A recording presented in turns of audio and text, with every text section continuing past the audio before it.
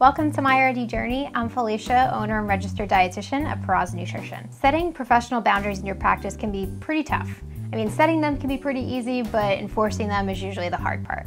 So I'm going to talk about 3 key tips, and that involves 3 key questions that I usually ask myself to set professional boundaries and really stick to them. So the first question to ask yourself is, what really matters to you?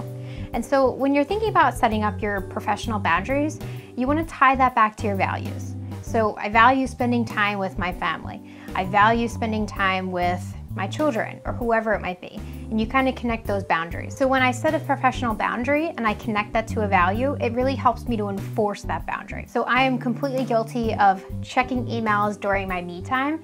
And one thing I remind myself when I kind of fall into this trap is my client checking emails at the dinner table from their dietitian?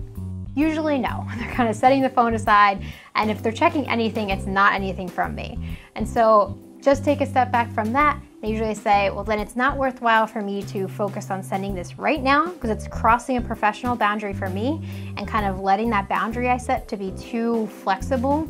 And I know that this is not going to help me as a clinician. The second thing I ask myself is what I want my day to look like. So when I set out my schedule, I think about how I want to structure my clients. So there's some days where I'll kind of chunk my clients. So I have maybe 5 or 6 in the morning, and then I have a break in the afternoon, and maybe 1 client at night.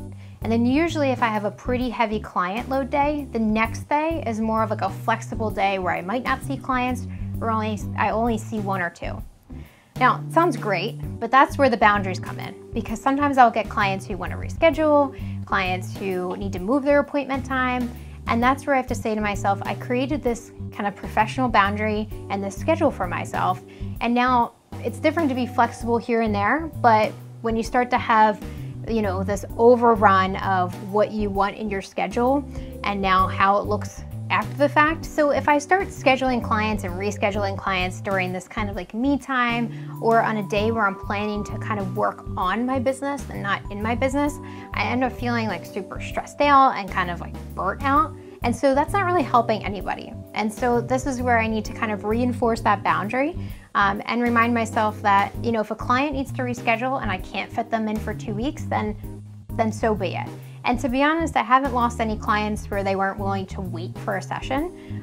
So again, you got to set those boundaries, but remember to enforce them. And don't compromise your schedule, especially if you know it's going to end up kind of working you to the bone and overburdening you in a sense that will reduce how effective you are as a dietitian. And the last thing you have to ask yourself is, how are you going to communicate what you need?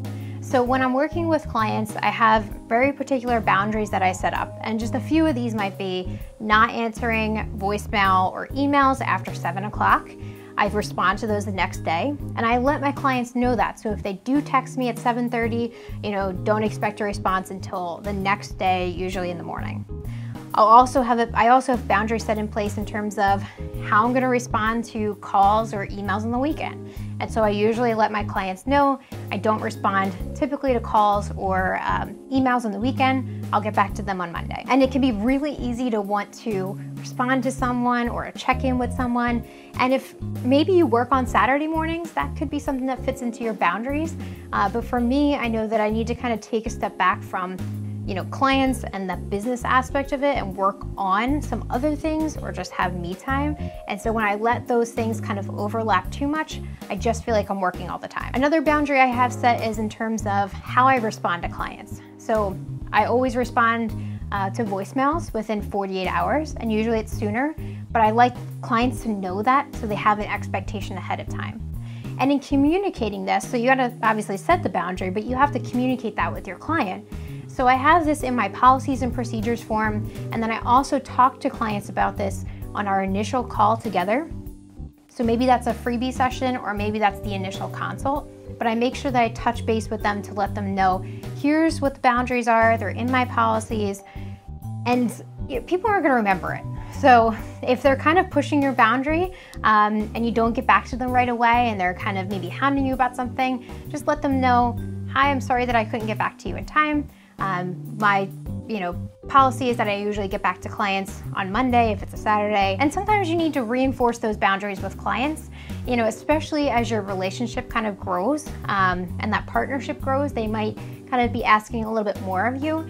And that's where it's really key to kind of be firm, but also be gentle in how you communicate those boundaries with a client. Another policy I have, and kind of boundary to say the least, is that I don't accept clients with social media on my personal pages, but I will for business. So often I'll still have clients sending me requests on like personal social media pages, and I'll just kind of redirect them to the business page.